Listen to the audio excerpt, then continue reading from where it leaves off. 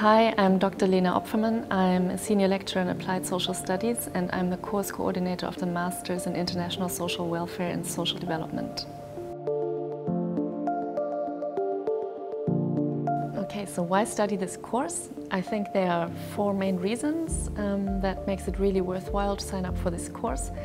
The first one is that the content is very international in its scope. So in terms of what we teach in the different lectures and modules, and also in terms of what students then get to do in their assignments, we focus on case studies from around the world, and students can then become experts in the topics that they choose and that they're interested in.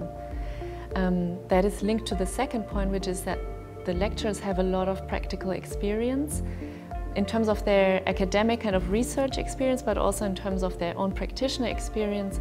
So in my case, for example, I worked with the UN Refugee Agency in different countries, and I worked for an NGO in South Africa, assisting refugees and migrants for a number of years, and I'll be drawing on that experience in my teaching.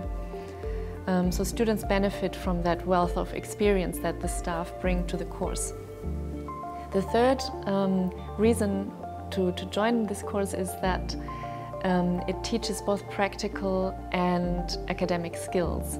So students will walk away having advanced academic skills in terms of writing an independent piece of research or an essay or a case study, but also they will have practical transferable skills that they can then use when they go out in the world to work as practitioners. And fourthly, I think what makes the course really unique is that the students that sign up for it are usually very diverse and come from around the globe. So every year we have students from different continents coming together and learning together on this course, and really while studying already applying the concepts that they learn in terms of intercultural competence.